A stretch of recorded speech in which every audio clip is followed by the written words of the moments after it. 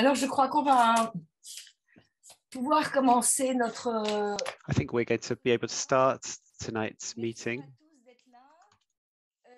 Thank you to everyone for being here. I'm just going to check on how we're doing in terms of technical. Has everyone who wants to hear in English got connected to the English interpreting channel?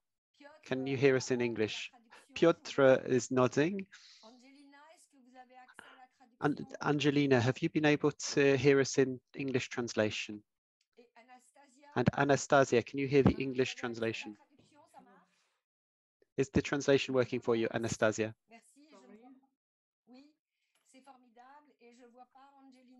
I can't see Angelina on my screen right now.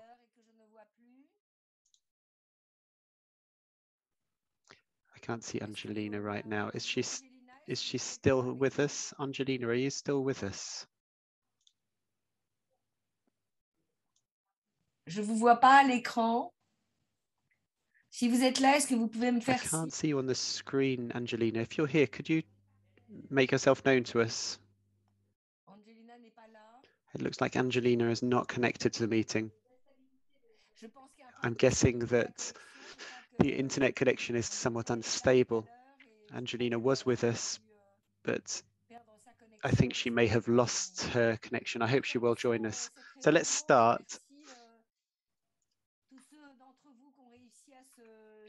Thank you to everyone who's here, who's been able to connect. Let me just remind you in a few words why we're here together this evening. As you all know, since the 8th of March, we've had very strong and friendly contacts with our colleagues who are in Ukraine, Angelina Savivitska and Anastasia Shinishenko, who are trying to join us in this meeting today. Also with Piotr Rybson, who is my counterpart as chair of ICOM Poland, and who is working as a very precious intermediary for us in order to support us as we try to help our friends in Ukraine. The first thing that I wanted to say to Anastasia and Angelika and to Piotr is to tell you how sensitive we are to the situation that you find yourselves in. We want to be useful and support you through actions that are useful to you. And that's why, as we did on the 8th of March, we wanted to contact you to think together about what we can do in order to host and welcome Ukrainian museum professionals in France, if that seems useful and necessary. For other of our colleagues, just to tell you a few words, we're joining together. We joined together on Zoom on the 8th of March, and our Ukrainian and Polish friends said to us that they are wanting, on one hand, money, and second, the materials and equipment necessary to protect heritage items that are in danger.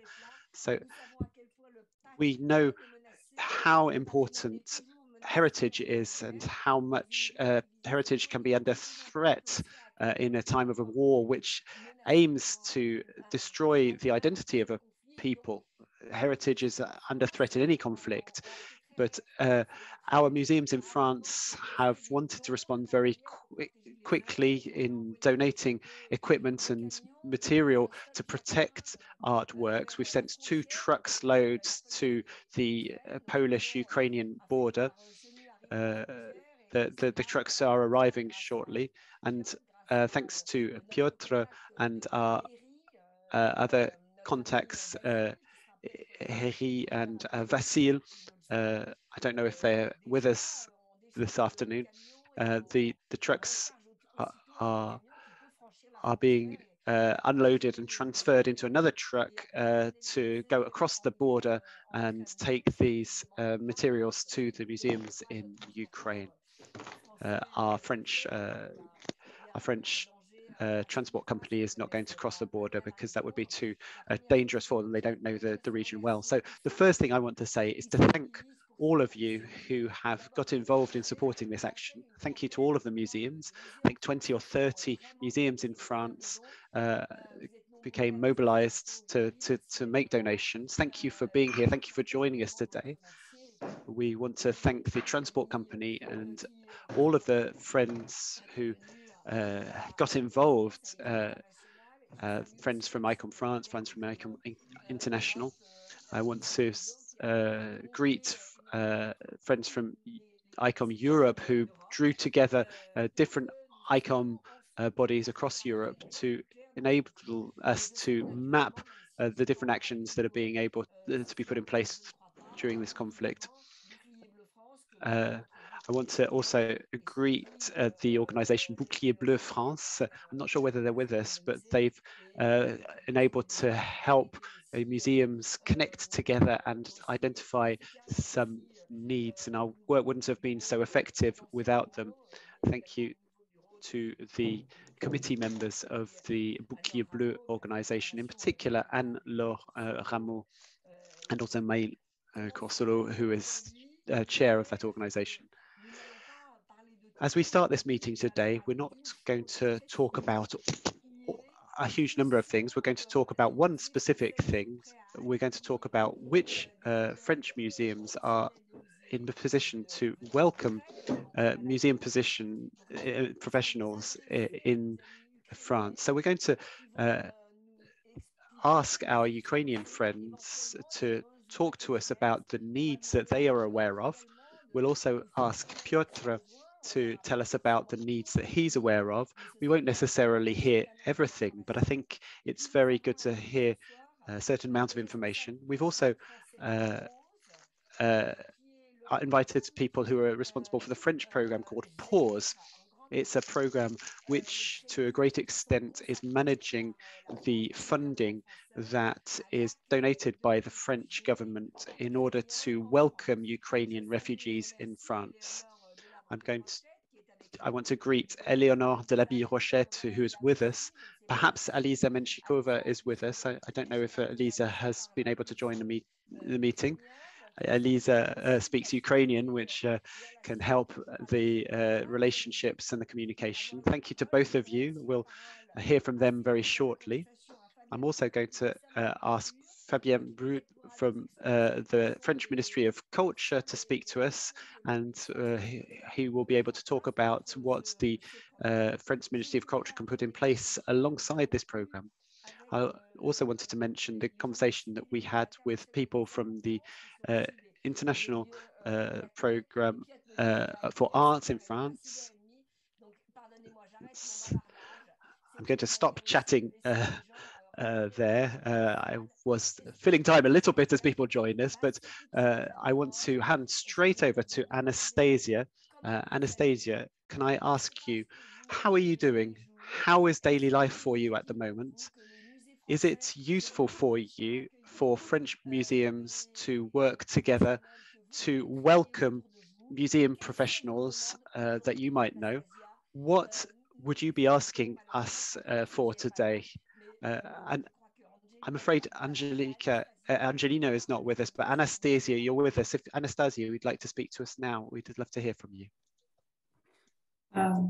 Hello, thank you so much for such opportunity to speak about our needs, and thank you so much for your support. It's very, very important for us. Thank you so much. Thank you, ICOM of France. If I can I share some presentation? It would be more easier.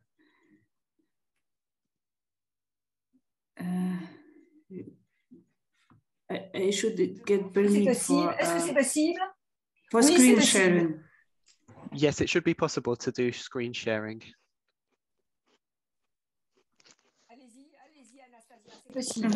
Anastasia, go for it. I think you should be able to share your screen.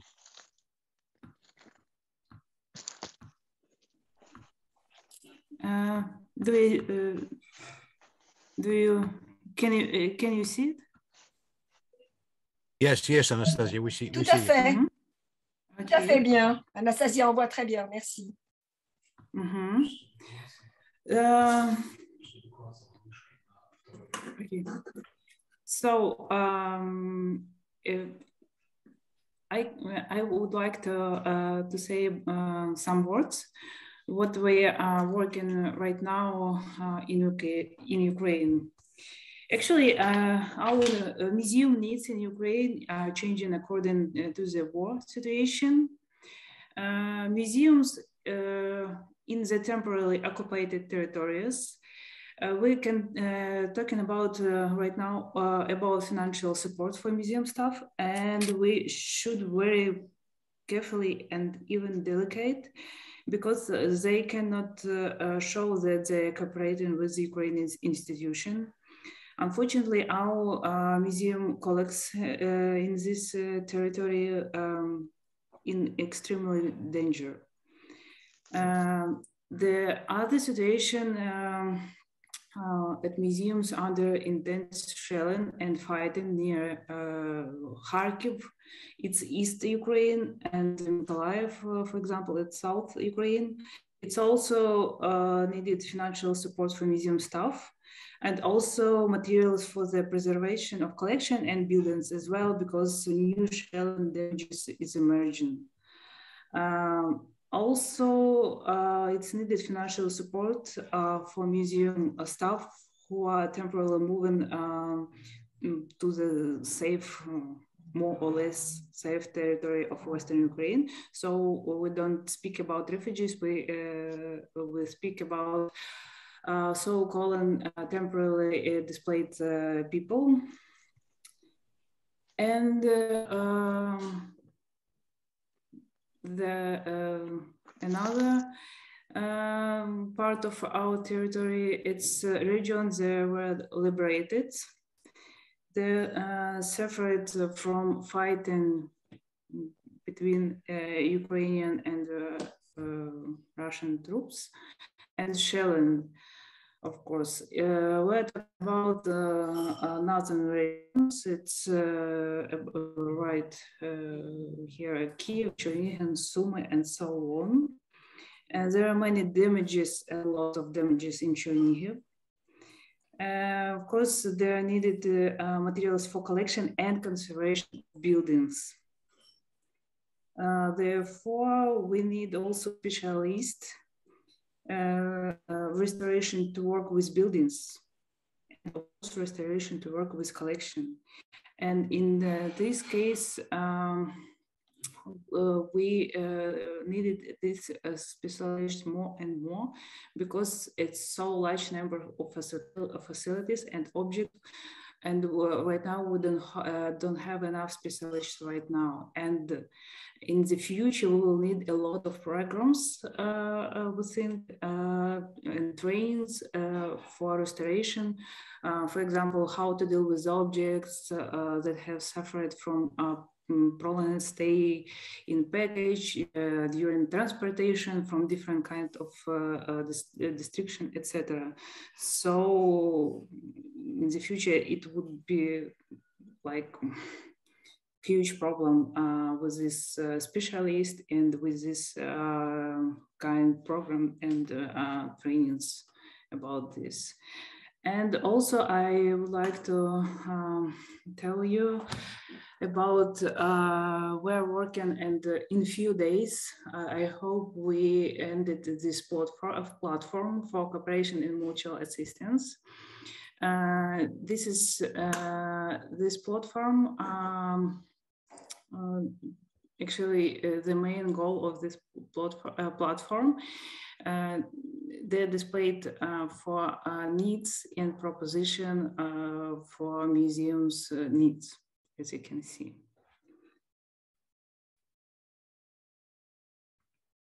And right for now, for my side, it's all. If you have any questions, let me know, please. Thank you. Bon. Merci beaucoup, Anastasia. Thank you very much, Anastasia. Thank you for this presentation. I think it's really important that you have been able to tell us of the needs that exist now and the needs that might come up in the future in order to preserve and restore your collections. You mentioned the need for training when the situation allows it. Today, one of the questions that we wanted to ask, and we'll also ask Piotr Ripsa, and we'll ask Angelina as well if she is able to connect, is Anastasia, Piotr, via the platform that you're putting in place or through other means, is there a space for professional museum staff and professionals who would like to move to France, be welcomed in France, and perhaps receive training in France, perhaps come to work with museums in France? Is there a network, or is there a way that would enable us to identify those museum professionals who would like to come and be welcomed as refugees by museums in France? That's one of the aims of our meeting tonight. We want to be able to organize ourselves as museums in France to help welcome museum professionals who would like to come to France. I'm asking you, Anastasia, but I'll ask the same question to Piotr as well, and we'll ask Angelina if she's able to connect with us as well. So if I understood correctly, we should think about some Ukrainian museum experts who are refugees right now, yes, and they willing to go to the France for work in museum in museums. For this purpose, we should think about and Oui, am I correct? Oui, c'est bien cela. C'est bien cela. La réunion yes, it's exactly that. That's exactly right. This meeting today is here to listen to you, to listen to the different needs that you're expressing. You've already talked about some of this.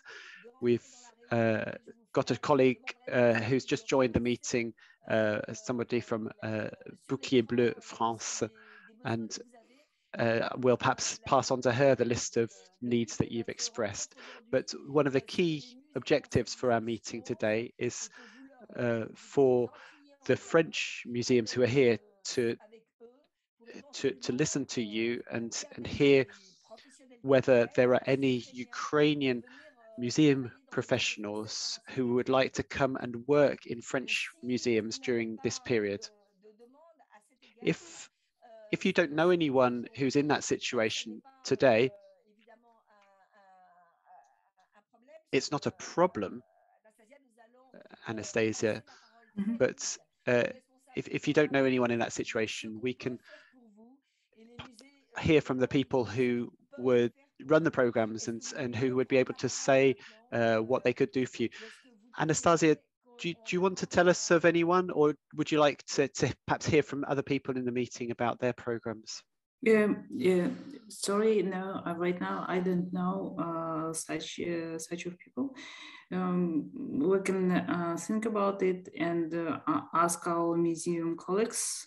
But right now, I don't know such people. Je vous remercie beaucoup. Angelina, thank you very much, Anastasia.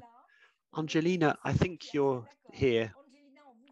Angelina, we can't see you, but I can see that you're with us with a screen name Redmi Note. Can I hand over to you? Hello. Dear Juliette, dear colleagues, we appreciate your initiative to support Ukraine, to support Ukrainian Museum. So 56 days of war showed that there is no safe place in Ukraine anymore. Even in Lviv, that lies far from the war zone. 3 days ago, 5 rockets struck Lviv, bringing random deaths to 7 civilians. And the sites where rockets landed are less than 4 kilometers from cluster of museum buildings, of our museum buildings that are scattered mainly in the central part of the city. And from the beginning of this war, we have fundamentally revised our tasks and our plans. And so currently we have concentrated our intention and our efforts mainly on the issues of preservation of collections that all now are hidden in our storage places, in our repositories. And we focus mainly on their physical protection, security, and also informational preservation as well. Now our major strategy is to speed up and make more effective process of digitizing of all museum holdings.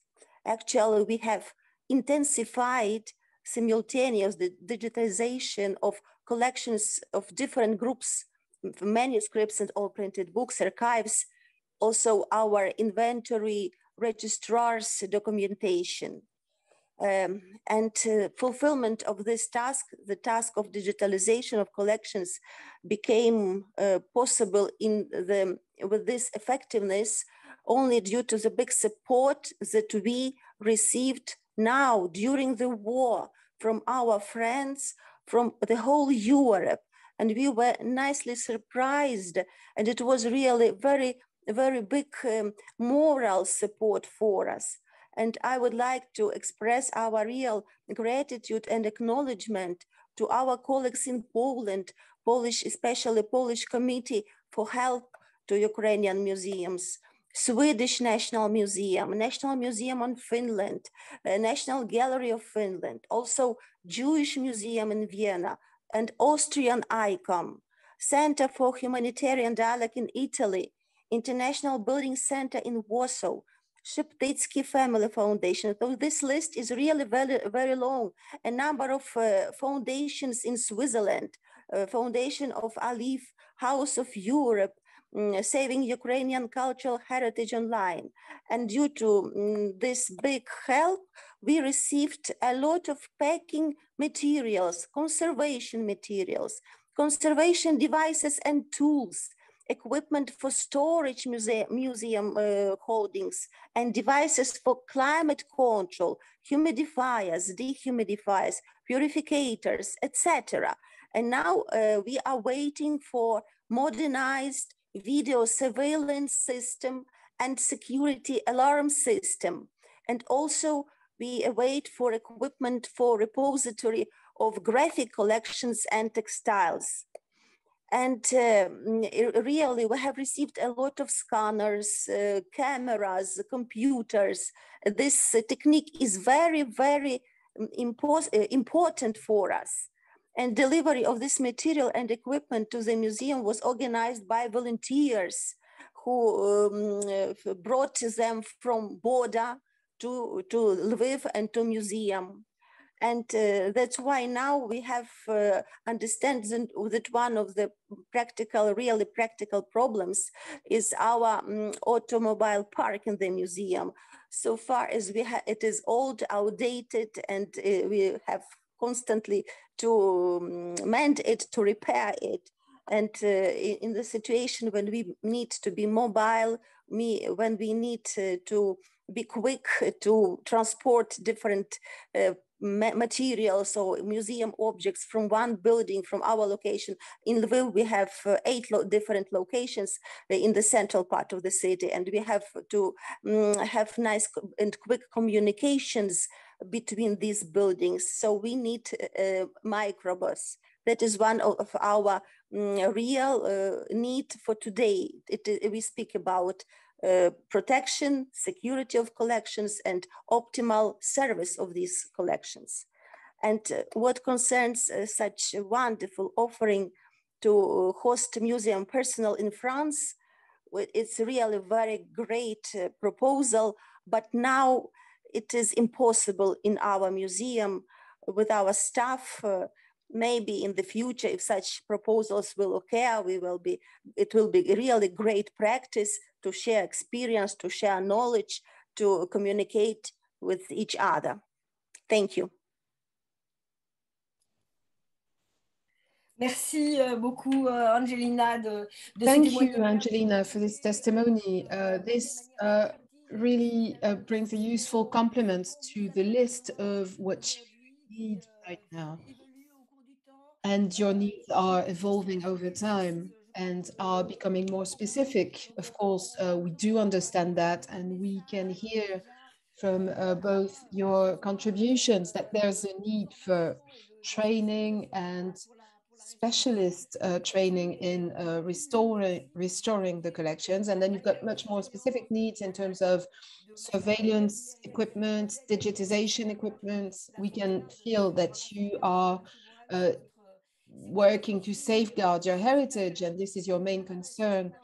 I would now like to speak to Piotr, because as you understood, one of the objectives we're targeting for this meeting is to understand if beyond these various material needs that we are, of course, taking on board, I'm sure that all the professionals who are online today can hear these needs and will be in touch with you to try to respond to your needs for the best in the current period.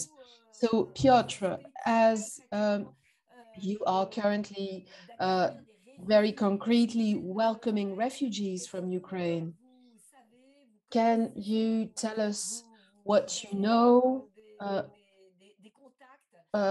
Do you have any contacts with museum professionals who would need to be welcomed into French museums? Perhaps this is what we can try to focus on for the next couple of minutes. Piotr, over to you. Okay, thank you. I'll try to be brief. I'm Piotr Rybson, and I'm the chair of ICOM Poland, and we started to organize some help program already in February this year, at the end of February, where when Russia started war on the Ukraine. And the aim of our action was focused particularly on the displaced people, displaced museum professionals who found themselves in Poland. We have over, I think, 2.5 million refugees right now in the country from Ukraine.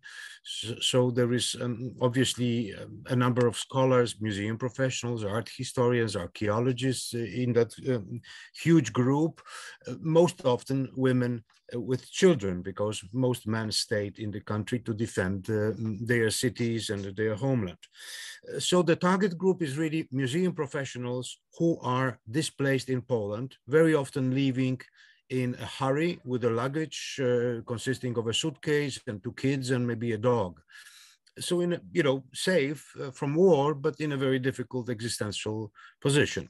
So we decided to organize funding, and at the same time a small office which we were able to raise with the help of our ICOM secretariat in Paris, and Sophie is here. Thank you very much again, Sophie, for that initial help, which helped us to establish an office which is Ukrainian and Polish speaking.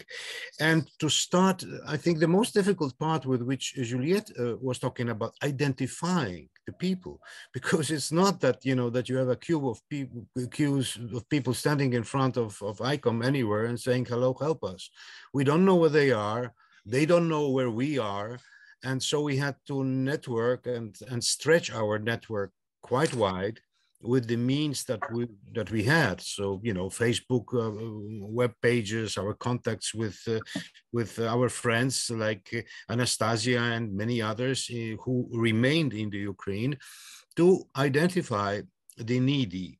At the same time, we didn't have much money, in fact almost none, so we started to fundraise, and we were quite successful thanks to the museum community abroad, especially. Poland is offering a lot of different types of help, so we were not running around with the plate at home, but we were rather asking colleagues further from the war border to help us with that, and we're quite successful. We organized the whole process, which consists of the definition of the program, of specific contracts in Ukrainian and Poland for the grants, of a committee which is Polish and Ukrainian, and Anastasia Cherednichenko is part of that committee that awards the grants. The grants are on the level of around 850 euros per month for 3 months for a person. So we want to guarantee the grantee a relative, support for a quarter of a year. And the committee met for the first time this week or last week, I don't remember that. In any case, 4 grantees were already awarded these grants. And we have new, the word was spread around, so we are getting now more and more questions for help, actually. So I think that we will be ready to answer your question, Juliette, about how the French museums can help in probably a week or 2, when we will have more people not only addressing us with a formula for a grant, but also people who will know better what their future is, because it's still a very chaotic time.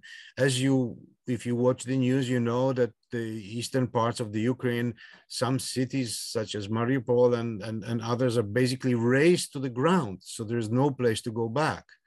And there are temporary buildings established in cities like Lviv to welcome, some people who are fleeing from the east. But of course, the needs are immense. So I think that in a few weeks, a number of individuals will know what they are up to.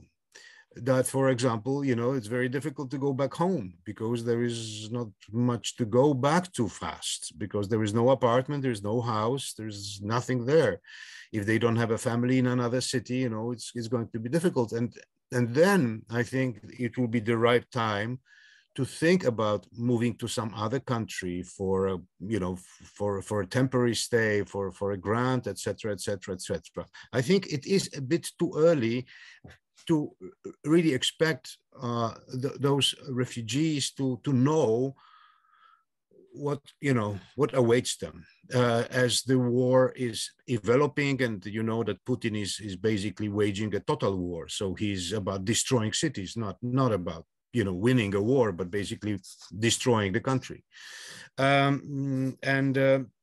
We will be continuing with our grant program. At the same time, all the material help is channeled through our partners, which is the National Institute of Heritage, which Juliette also and some of our French and other colleagues from other countries know quite well. They are also involved in organizing the transports, etc. But most importantly, they are trying to scout out the needs in particular cities, not only in Lviv or in Kiev, not only in the big cities, but also in the provinces, where, as our colleague was saying, there is difficulties with transport, there's difficulties with any sort of resources to protect heritage, to protect icons in churches, Orthodox churches, and so forth and so forth. So it is good also to collaborate with them, and I'll be happy to provide information how to also communicate with them. But Juliette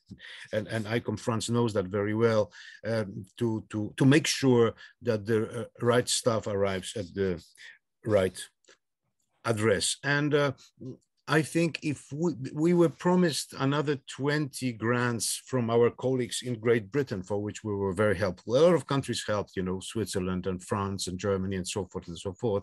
So at the moment we have what we need, but it's not going to be a short story. It's going to continue for a longer time, I'm afraid.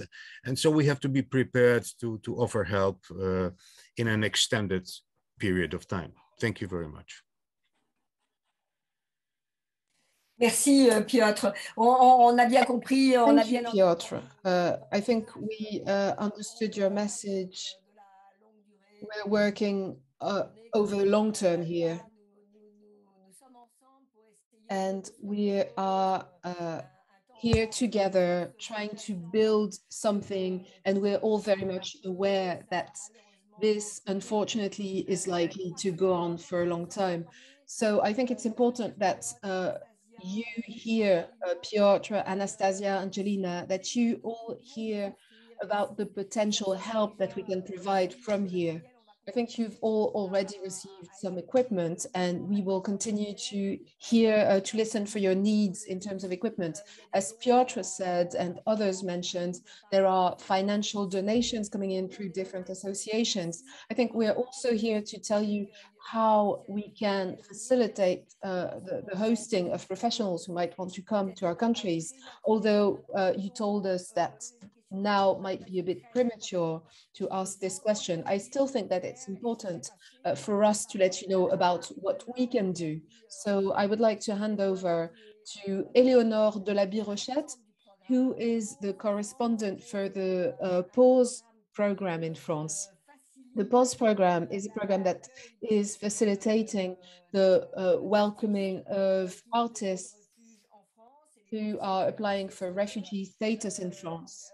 And those can include museum professionals. They can be eligible under this funding. And I think it's very important for you, dear colleagues from Ukraine and Poland. It's important for you to be aware of what can be done in this respect. I think it's also important for our colleagues from French museums who might be up for welcoming museum professionals to find out how in due time they can benefit from this. You need to be aware that we are here to facilitate things and not to do them for you. So over to you, Eleonore. Thank you for joining us. Hello, everyone. Hello, Piotr, Anastasia, Angelina, and everyone else. Peut-être je continue en français parce que j'ai pas un So I'm going to carry on in French because my English is not that great. I represent the PAUSE program from the Collège de France, which supports scientists and artists who are at risk in their home countries. So we've created a special fund. We've created a dedicated fund supporting artists and art professionals impacted by the war in Ukraine.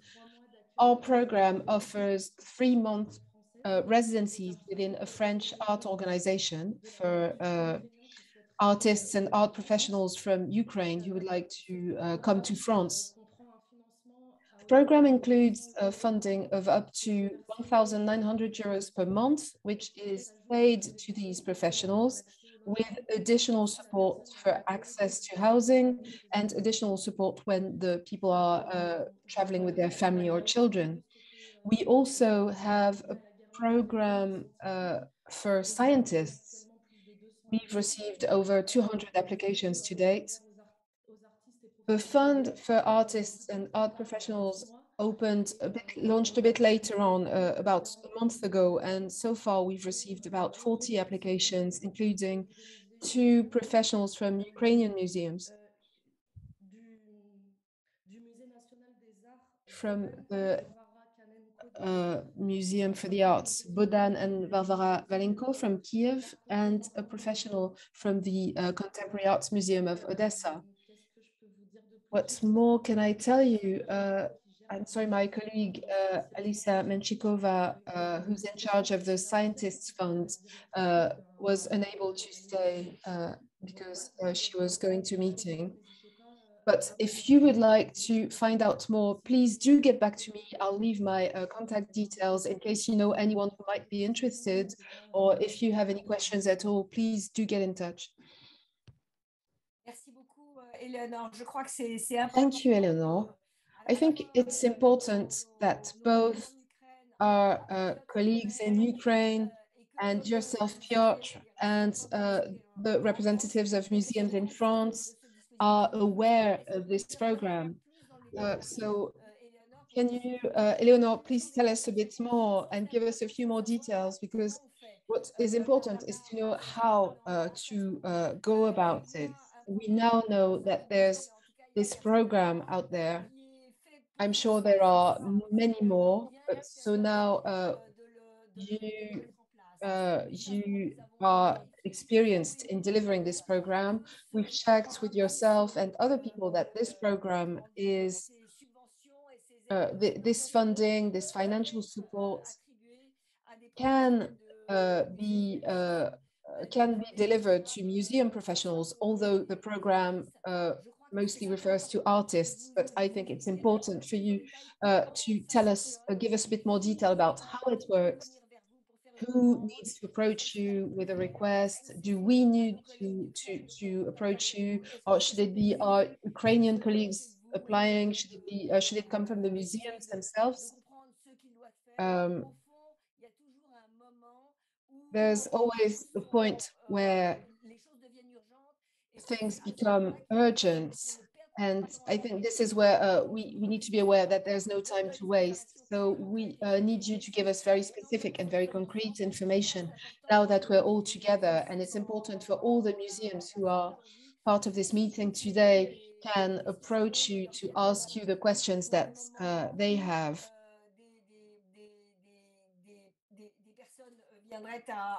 In case any professionals might approach them in need of being welcomed. Donc, dans le cadre de ce fonds d'urgence culture, c'est aux établissements français de candidater. In the context of the Culture Fund, it's French institutions that need to apply, French institutions that are recognized or subsidized by the French Ministry of Culture. We've got an online form on our platform with the necessary information about the applicant organization and information about the culture professional or the artist who is going to be welcomed in the context of this application.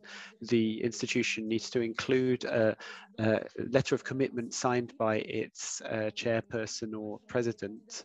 I send the applications every week to the Ministry of Culture in France. They are then assessed both by the Ministry of Culture and our scientific committee, as well as the Home Affairs Ministry.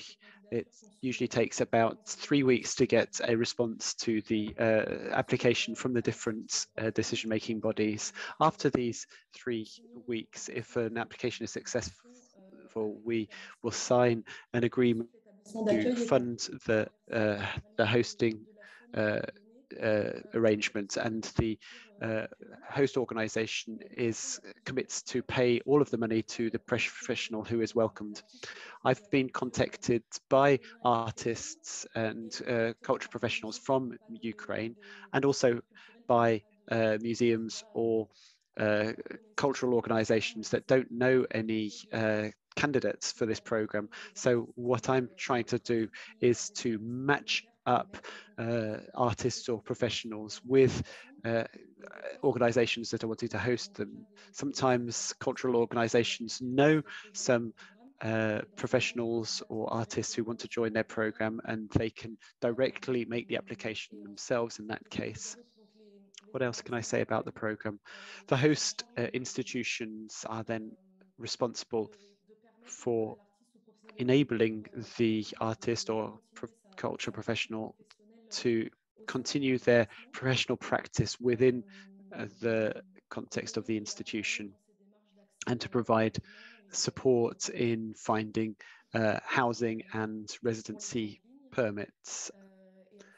That's the program in broad terms. We also have an ongoing program which runs through the year, a residency program, and there's going to be a program starting again in June, where 70% is funded and 30% is paid by the host institution, and we're going to try to help our artists who have benefited from the emergency funding in order to then access the more ongoing residency program.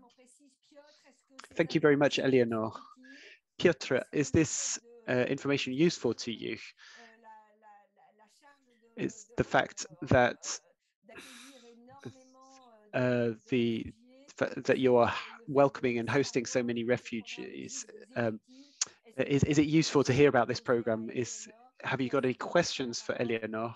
And after hearing from you, I'll maybe give one or two other people in the meeting the opportunity to ask some questions as well. But Piotr, over to you. Sure. It's very useful. Thank you very much. I already bookmark your page, and what we do inevitably is, Icon Poland became a kind of a hub of information coming from different directions and going into different directions. So we are creating a database of opportunities and help possibilities from different countries, and it's very important to have this one as well. So I think when people approached us, we are of course willing and sharing the information, what is available, where they can go. We have not yet seen many that would use it, but we do not track that much scholars per se. We focus on museum professionals because also our means are quite limited. But whenever somebody is coming to us to ask for assistance or know-how, we are of course providing this. So thank you once again, Eleonore. I have all that information now. Thank you.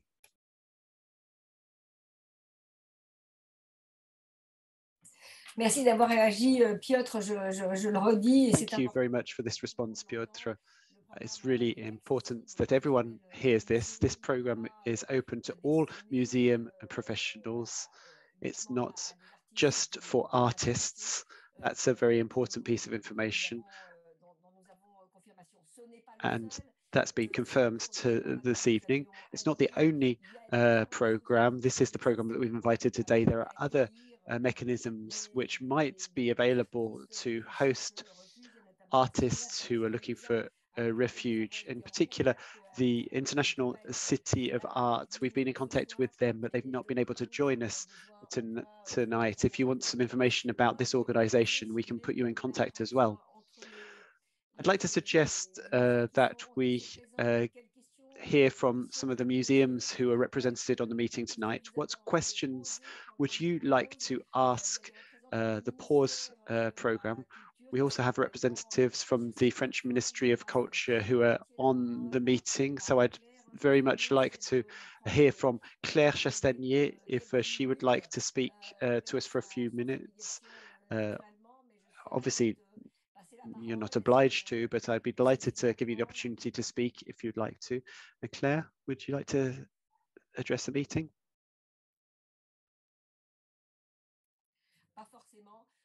Looks like she doesn't want to, but I'm going to open up the floor to anyone who'd like to speak.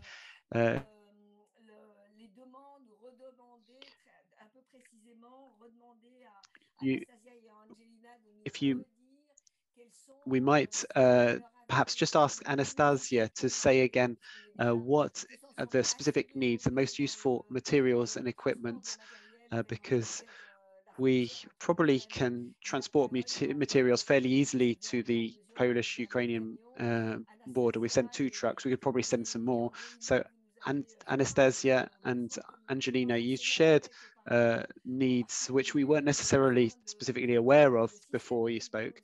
In particular, you talked about video surveillance systems. I hope I've understood that right. Also, tools to help you to digitize your collections. And in the medium term, you asked for support in training. I'm not sure exactly how. Perhaps Anastasia, you could tell us a bit more. Some support in restoration and training. Perhaps I could ask you once again, Anastasia, to explain in a little bit more detail how you would see things in terms of training for people to restore objects. Are you talking about something that could happen now, or is that for later? Would you be able to tell us that? Yeah, okay, but someone, I can see that 2 people want to ask something.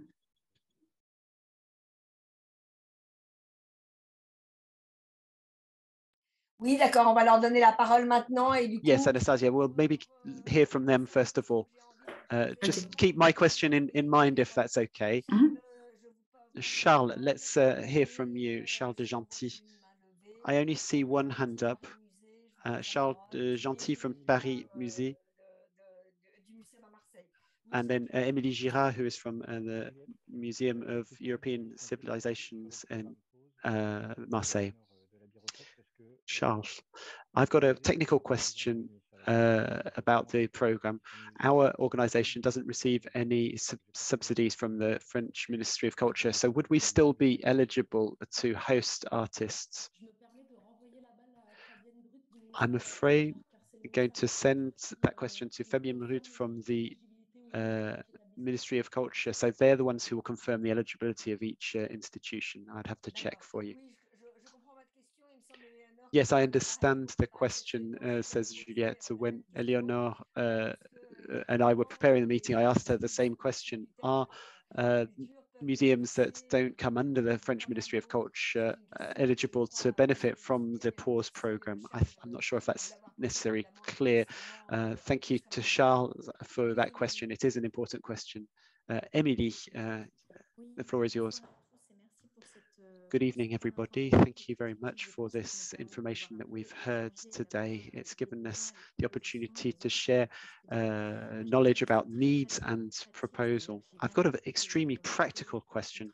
I understood that with the pause program, you're working closely with the French Ministry of Culture. Is there a way of contacting the French Ministry in order to apply and say we as an institution are ready to host a professional and give details of the project? Eleanor's answer. Yes, you can absolutely contact me and tell me about the ability of your museum to host people. I can contact different artists if there's a interesting artistic or cultural project. For example, with a network of art centres, we work together to see which art centres in France were ready to host people. I put them in contact with artists in order to prepare applications for this programme.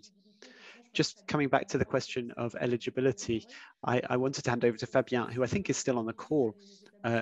If there are institutions here who aren't sure whether you'd be eligible, send me a message and I can send it to my contact people at the Ministry of Culture, and I can find out whether your institution would be eligible or not. Thank you very much, Eleonore. It's a very direct answer and very precise answer, which is relevant to many people. So I think I would encourage you, if you would like to ask questions to our Ukrainian college. I think Piotr has had to leave. He was he's been our intermediary, our go-between in this situation. I'm going to hand over to Juliette Rollier-Hanselman before we come back to Anastasia in a few moments, if she's ready to answer my question. Good afternoon. I'm a restorer of paintings and works of art in the Rhône-Alpes region. I wanted to highlight the fact that we have a Bompard association in France, which sometimes works in foreign countries to train restoration professionals. We have a number of volunteers working in various countries and in France. I have worked on a number of restoration projects with volunteers and with students. I could travel to train people in restoring paintings or murals or even works of art in stone. So I'm also keen to welcome refugees in my studio here. Elle n'est pas automatique, mais on a des interprètes. Et je pense que the speaker was asking whether that was translated, but Juliette is reassuring her that the interpretation has taken place. The important thing to say, Juliette, is that you include the information in the chat box, give your contact details in the chat box. Juliette says she's not very used to using it. So Juliette's explaining to her how she can find the chat function and enter her contact details into that. Donnez-moi votre adresse. Pardon, redites. She's just spelling out her email address so that Juliette Raoul can put it in. So jul.europe@gmail.com. OK. So that email address should be appearing in the chat shortly. Vous allez la voir tout à l'heure. J'arrive pas à trouver. The speaker's saying I can't see where the chat zone is. Est-ce qu'il y a d'autres informations? Are there? Sorry, here's the address of the speaker who's just talked about restoration, jul.europe@gmail.com. Are there any other concrete proposals or any other pieces of information which you would like to share with our colleagues during this meeting? Or are there any other questions that anyone would like to ask? Otherwise, I'm going to hand over to Anne-Laure Rameau. She put a point in the chat and she wanted to give a little bit of information about what actually she had some questions, sorry, to ask about the needs and the things that were sent from France to Ukraine. You can read her question in the chat. She says, we have got a lot of questions about the size of wood crates you need. The dimensions we have are crates for paintings, but some museums gave different sizes. Anne-Laure Rameau is from the organization Bouclier Bleu France. Over to you, Anne-Laure. Il faut juste que je trouve le bon micro, donc il faut juste que vous m'indiquiez si vous m'entendez ou pas. Anne-Laure is asking, can we hear you? And everyone is nodding. I just wanted to talk about what we've sent. 2 trucks have already set up. A 3rd truck, I've been told the 3rd truck is full. We haven't got a departure date, but it will be sometime next week. It should set off on the 2nd of May and arrive on the 4th. We're in discussions for a 4th convoy. A lot of proposals have been made by museums in different regions around France, in the south of France, in towns around Lyon and Grenoble. We'll have some from the east of France and some more donations from the Normandy region. So we've had a lot of interest from French museums. My specific question is that we were asked for wooden crates, wooden chests with dimensions which seem to correspond to paintings. But my colleagues are donating cases and chests of different sizes. So I'm just wondering about what was sent and whether it has been useful. Juliette explains, and Laure arrived a bit late to the meeting, and she mentions that Anastasia, you told the meeting that there were some very specific needs apart from the needs that were already known. So systems for video surveillance, scanners and digitization equipments and other transport. One of you talked about transport equipment vehicles. I don't know if we can send microbuses or minibuses that were mentioned, but perhaps Anastasia, if you could just tell us again about the specific needs, and maybe Anastasia or Angelina could speak to us more specifically when you talked about restoration and training in restoration. Tell us a bit more about what you were thinking.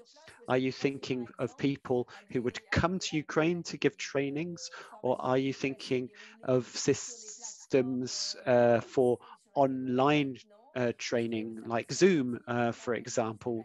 Could it be useful for us to provide training in teleconference form like this? That's a question that I would like to ask you. I can see, sorry, that Joanna Lindsog wanted to speak. I'm going to hand over to her right now, but after that we'll come to Anastasia or Angelina.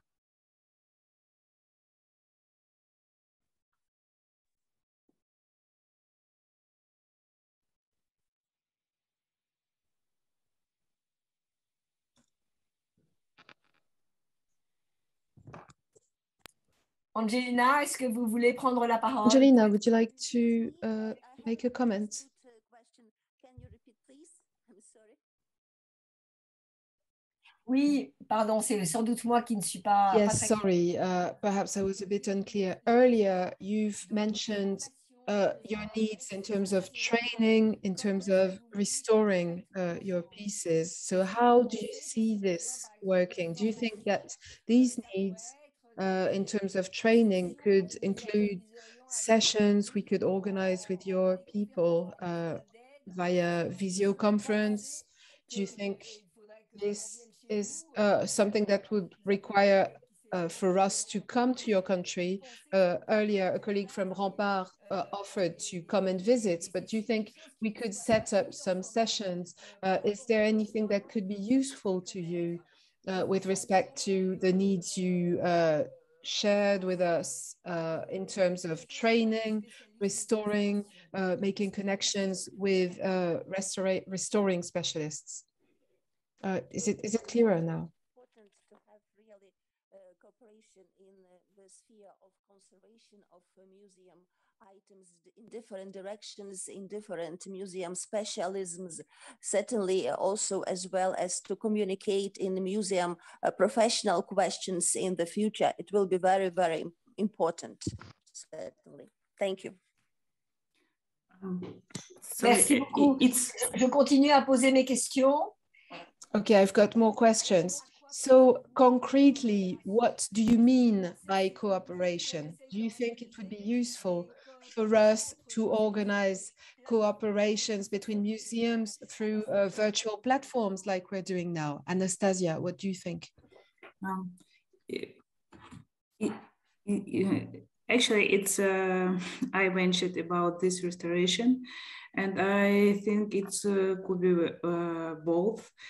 It would be very useful and on a Zoom platform programs, for example, and also if some professional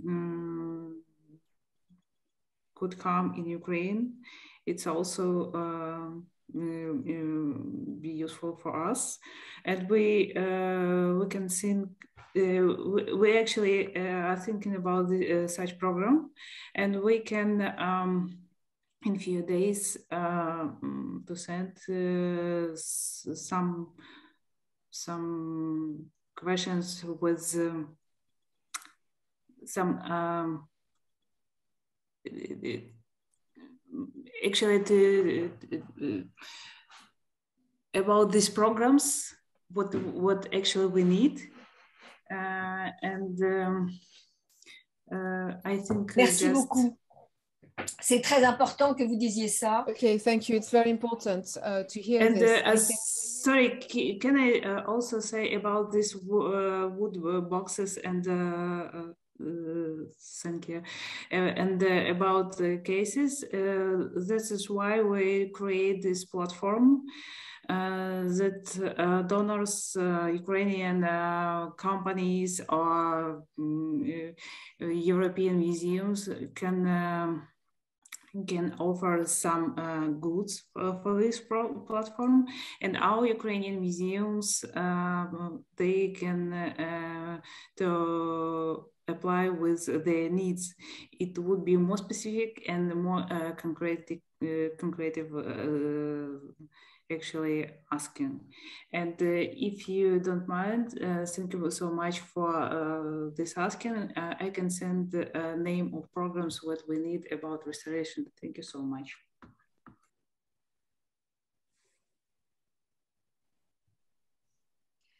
Merci beaucoup, Anastasia. C'est une demande. Thank you, Anastasia. This is a new request. I don't think we can commit to send out any professionals for the moment, but we could potentially organize some sessions on using Zoom, the Zoom platform, including training sessions and support with restoration. This, I think, is something we could organize. I'm now going to hand over to Joanne and to Pauline. Good evening, Joanne Linskog. I'm in charge of the Fine Arts Museum in Nice.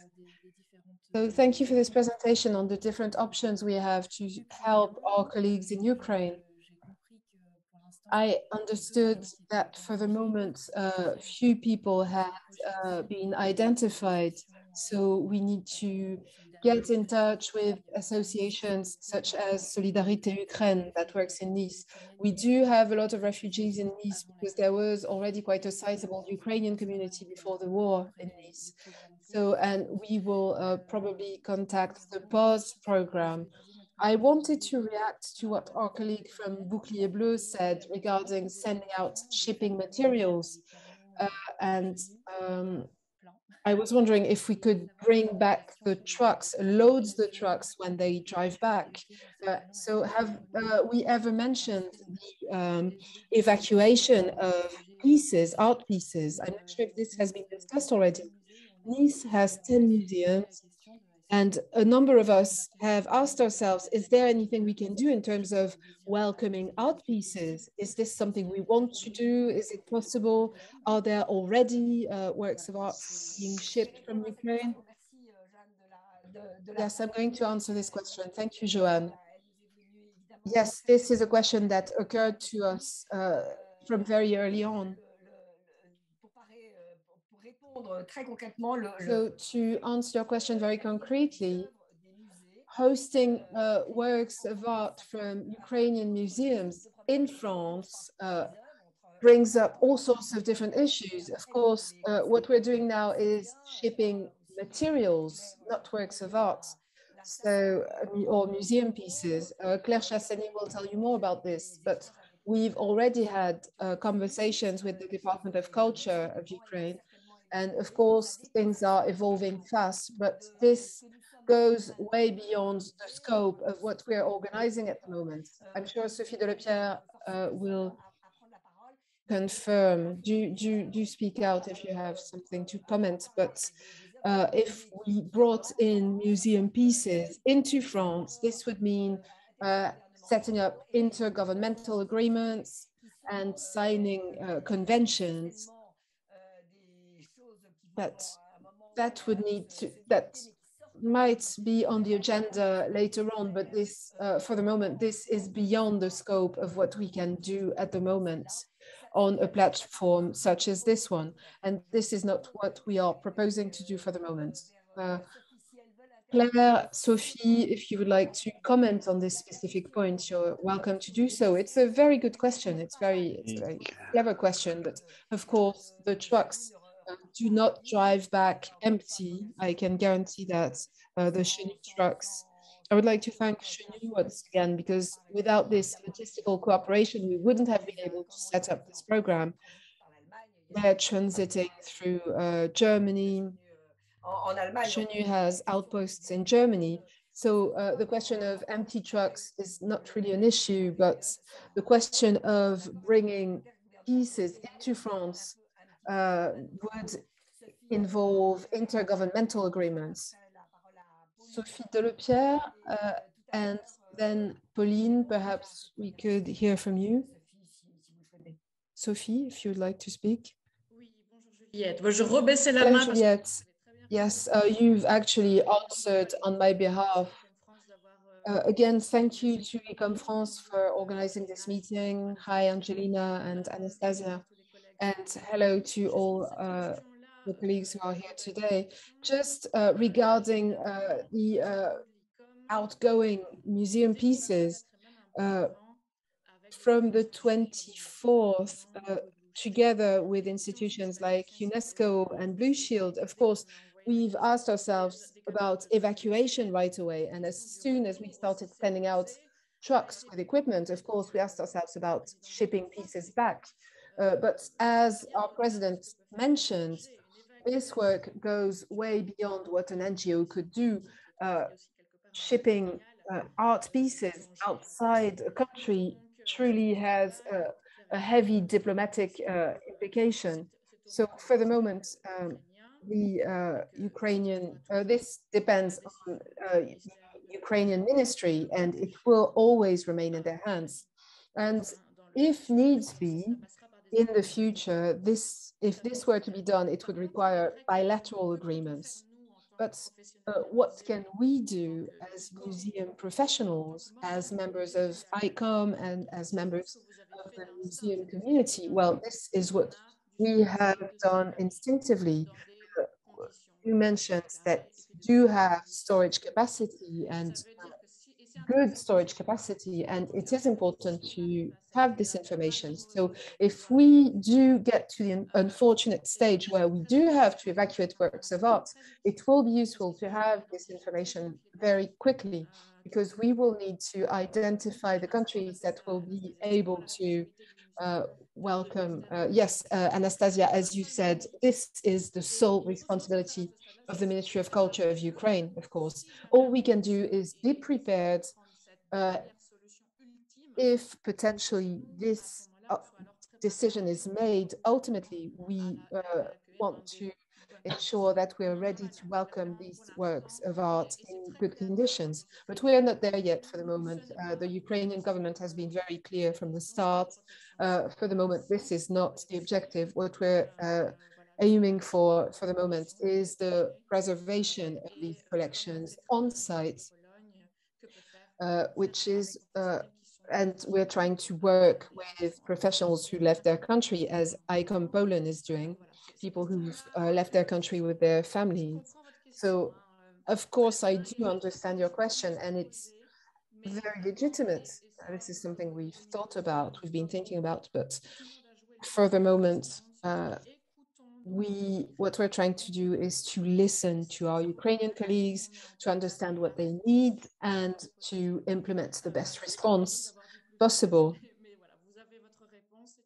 So here you go. It's in the hands of governments at this stage, and then when it's in the hands of museums, I'm sure that the community of museums will respond as it has done in the past, in terms of supplying materials and welcoming people for the moment.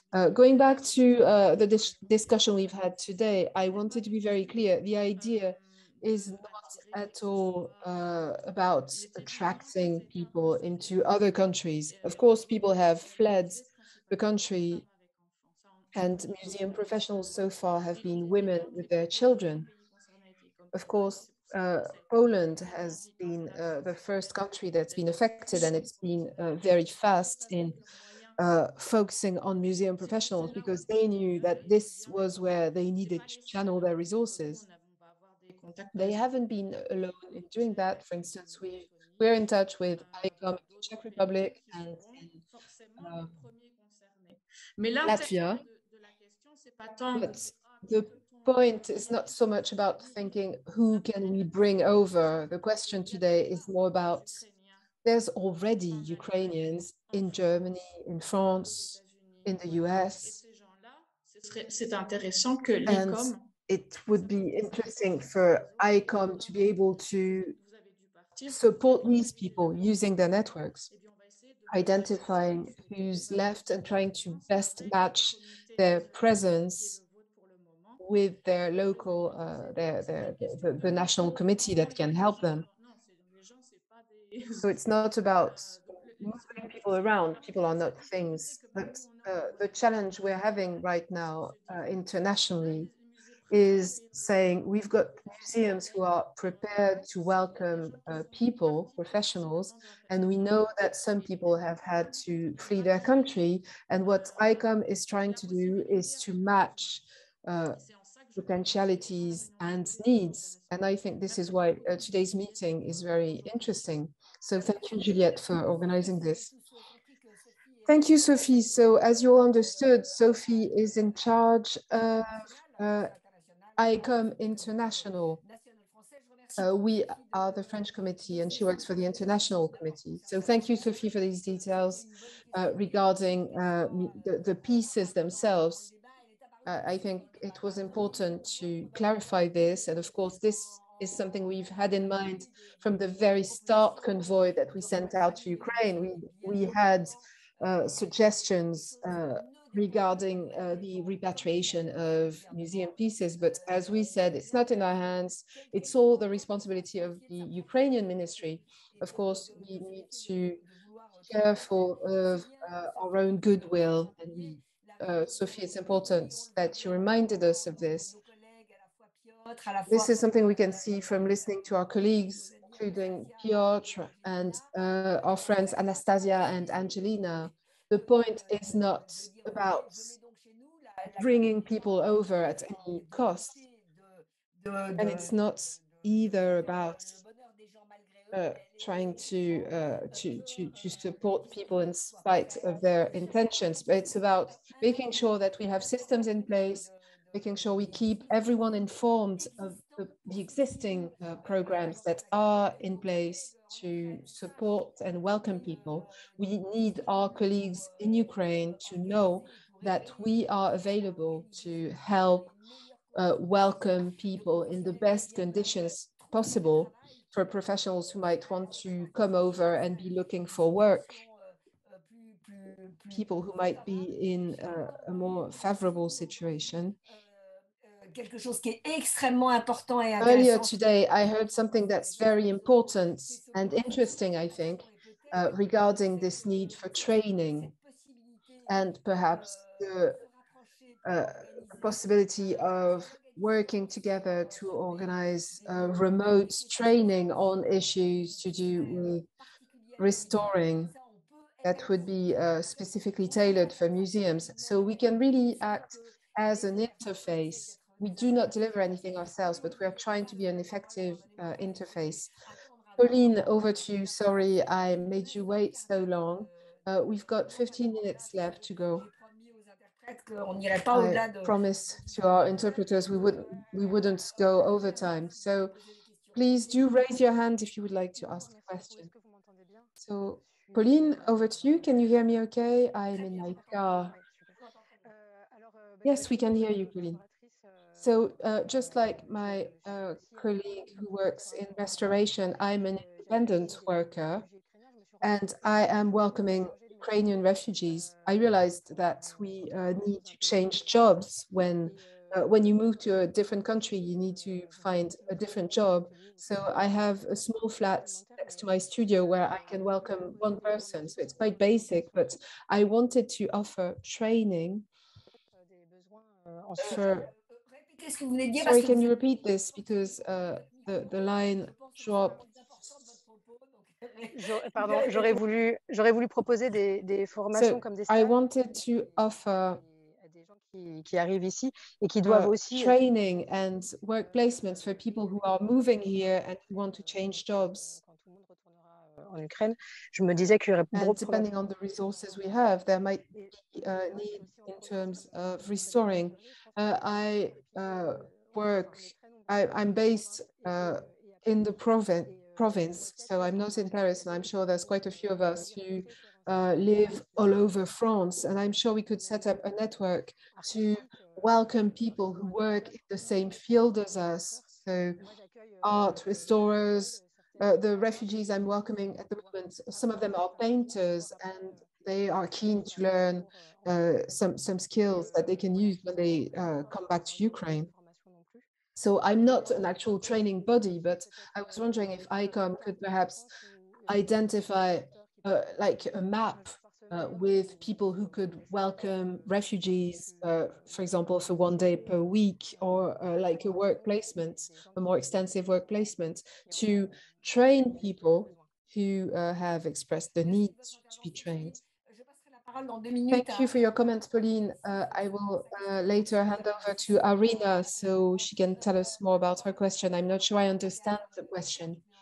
I'm not sure we can draw an actual map, but I think based on your propositions, your proposal. I think this is something we will be bearing in mind, and it is important. I'm going to ask my question again, so I'll try to rephrase it. Qui nous était faite plutôt par Anastasia et par what Anastasia was and Angelina were asking for was how we could either by traveling over, which seems difficult right now, or by organizing online training sessions. Pauline, I'm sure you understand that as of today, our colleagues from Ukraine are saying we've got lots of refugees in Poland, but we can't tell at this stage who might be interested in joining such or such museum or such studio. So this is something we will know in time, but it's going to take a while. Now, I would like to hand over to Irina. Irina, you wrote in the chat asking about the possibilities for welcoming professionals with ICOM. Well, the answer is no, we are an interface. Our role is not to welcome people, but rather to create connections between museums and professionals who might need to be welcomed. But then the second part of your question seems quite important. Could you tell me a bit more about this?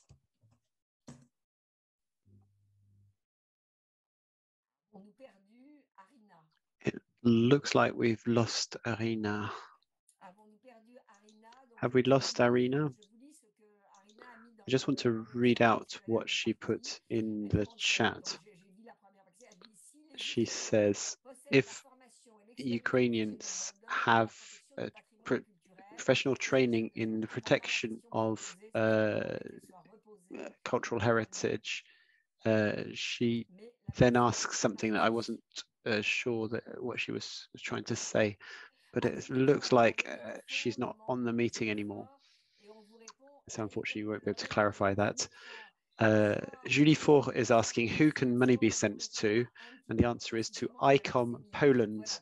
And there's a link that's been sent in the chat. Thank you to my colleagues who are working just next door from where I am. They've sent a link to the specific web page that was created by ICOM in order to facilitate the transfer of financial donations to ICOM Poland via ICOM International, if I'm not mistaken. Sophie will correct me if I'm wrong there. Can you all see the chat function? Has everyone noted this web link which will lead you to where you can make donations? And I hope everyone has understood that this is going to go via ICOM Poland. Question from Julie Faure. I'm not talking about individual donations, but donations from institutions and authorities. Is it the same link? Yes. Are you talking about financial gifts? Answer. I don't see why there would be any reason why this fundraising effort would not be relevant for gifts from local authorities or institutions. They could also use this site to make a donation, I think.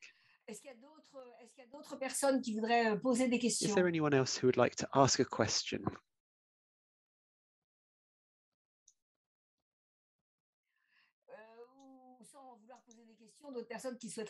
Is there anyone else who would like to speak, clarify something, offer any services? If this isn't the case, let me tell you what we're going to do. I'm going to invite Angelina and Anastasia, if they wish to say a few words to wrap up the meeting, just in conclusion, if you would like to, of course. Otherwise, what we're going to do is keep all the information that has been shared in the chat. We'll try to put them on our website in some useful form. ICOM France and the Bouclier Bleu organization that Anne-Laure Rameau is here representing. I've really wanted to congratulate her on how effective her organization has been in surveying the different needs and the different offers. We'll put all this information together, we'll put it in a table and make it available on the ICOM France website. And it will also be on the Bouclier Bleu website. And when this information is not confidential, we'll communicate it also via social media. Anne-Laure is very good at that. Anne-Laure says, for those who didn't see it in the chat function, many people talked about whether they could host professionals or host collection. Currently, this isn't something that we're doing, but in our list of proposals within ICOM, we'll list such offers. If those of you who've said things orally, who've said, for example, I've got a workshop where I can host 2 people, we won't necessarily be able to get back to you in the name of ICOM France. Unfortunately, we've lost Anne-Laure Rameau. We've lost Anne-Laure Rameau's sound, unfortunately. I think I can guess what she was trying to say. There won't be necessarily an immediate feedback, but the information will be kept and stored and can be reused when the time comes.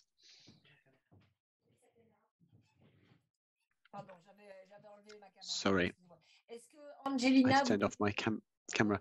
Angelina, would you like to say a little word to conclude? Anastasia, would you like to say anything to wrap up the meeting? Firstly, I would like to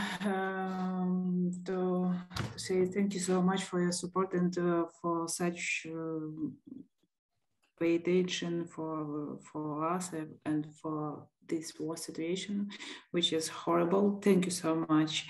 And also, if we collect some database for people for museum professional, for restoration, who are willing to create such program, it could be on Zoom platform or Microsoft platform based.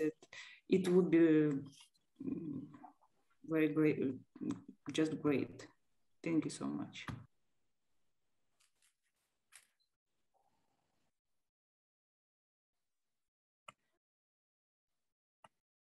Pardon. Je dis c'est très important et c'est bien noté ce que vous venez I think it's very important. We've noted what you've said. It would be interesting to hear from you exactly what types of restoration you're interested in, what objects you would need to restore. But we are very keen to work together with you. We are already in contact. We're in contact several times a week with you and with Piotr, so we can work together to understand the specific details of your needs, and we can contact some of the restoration professionals who've been on the meeting today and others in training organizations that we have in France. And I'm sure that they will be very keen to respond to what you've requested. There's a question in the chat. Are there any needs for preventive conservation?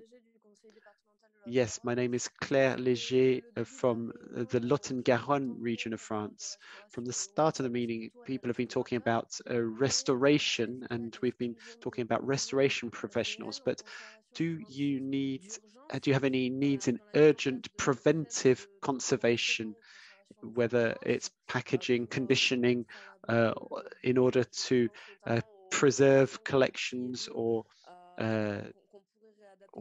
furniture items? There are training programs for Bouclier Bleu that we could use and adapt very quickly and help to train people in how to secure and protect works of art.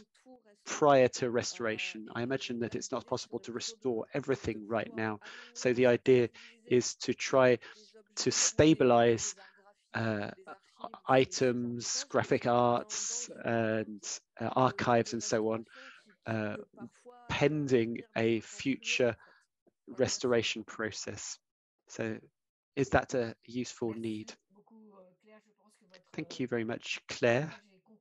I think that your proposal has been heard. Thank you.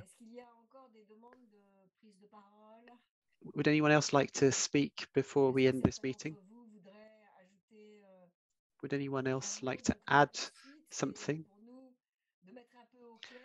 From our point of view, we're going to work closely with Bouclier Bleu, with ICOM International, in order to present what has been expressed during this meeting, in order to inform the community of museum professionals of the new needs that have been very clearly expressed this evening.